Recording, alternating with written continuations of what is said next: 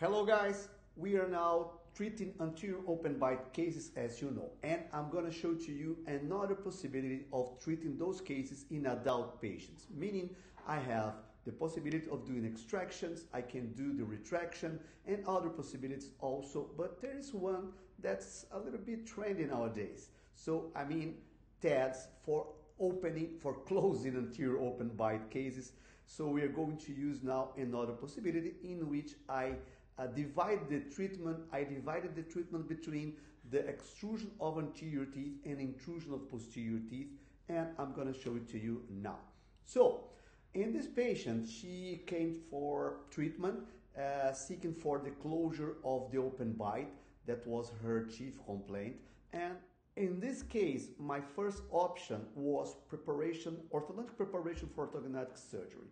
I told her parents and for her that that was the best possibility in her case, but she refused that kind of treatment. She refused this procedure. So she asked me, is it possible to close the bite without surgery? I told her, yes, it is possible, although this is not the best option that I should offer to you. But in this case, my treatment plan was extrusion of anterior teeth and intrusion of posterior teeth. And I told her parents and for her that that kind of approach would end up with more gingival exposure during smile. And they told me it's okay, we are completely okay with that condition, with that possibility, but we don't want to do the orthodontic surgery. So my question is, why did I plan for intrusion of posterior and extrusion of anterior if I'm telling you now that the extrusion of anterior teeth would expose more gingiva? Well, because in her case, she was a class 3 patient. She is a prognatic patient with her mandible rotated downwards and backwards. If I did just the intrusion of posterior, her mandible would go very much anteriorly, and that was not what I wanted for her. So I had to split the correction between the intrusion of posterior and extrusion of anterior. Remember, my first option in her case was surgical procedure because I wanted to do the intrusion of posterior, extrusion of a little bit of anterior teeth, but mainly the rotation of the mandible and going forward with her mandible. But she didn't accept this procedure, this treatment planning, and we opted to a second treatment planning, which was splitting the correction between the extrusion of anterior and intrusion of posterior. That's why. So let's see now how it went in her case, how the treatment plan went in her case. So we wanted to do the extrusion of anterior, as you can see, and intrusion of posterior, using TAD for that, meaning implants, and went upwards in the posterior segment and downwards with anterior upper teeth and upwards with anterior lower teeth.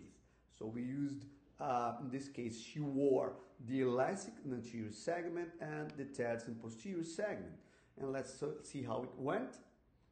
We see here before the treatment and with the intrusion of posterior being made from this point on, and the extrusion of anterior also being made and here we can see that we are going upwards with posterior teeth and downwards with anterior upper teeth, and at the same point we're going upwards with anterior lower teeth because of the elastics we were using from this point. Okay, so here we see the elastics, so representation of the elastics because she wasn't wearing the elastics when she took that picture.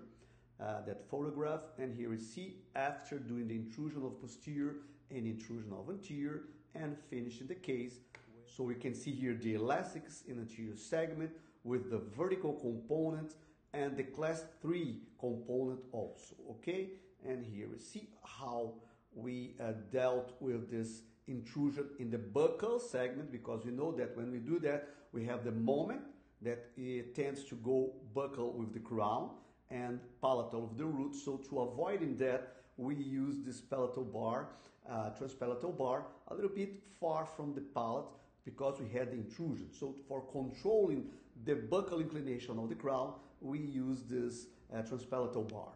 And here we go again with the final aspects of the mechanics the finishing of the mechanics with everything that we need to do with bands and loops when necessary and elastics. And after finishing everything, as you can see here, we have the open bite completely closed, and we see before and after, and what happened with the intrusion. As you can see here, we have this amount of intrusion being made. Here is the height of the mini implant before or at the beginning of the intrusion procedure and after finishing, so we can compare before and after. We had a good intrusion of posterior teeth, and also we had extrusion of anterior teeth. Okay, so we can see it now in her face, the outcome.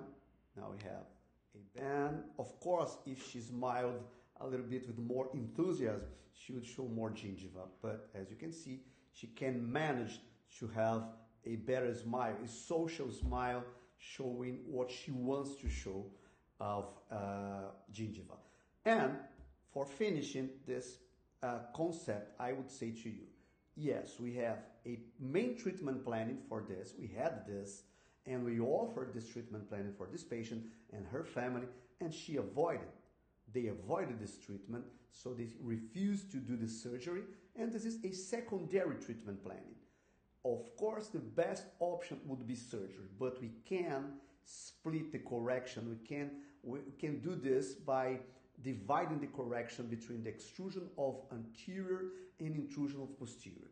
If we did just the intrusion of the posterior teeth, the mandible would rotate a little bit more than we wanted forward, showing her mandible, her strong mandible, which would switch one problem to another. So we didn't want that. We wanted to divide the correction between the posterior and the anterior, and I think we managed to do that, and patient was very, very satisfied with the outcome. So that's it. One other option to close the bite. See you soon, guys. Bye-bye.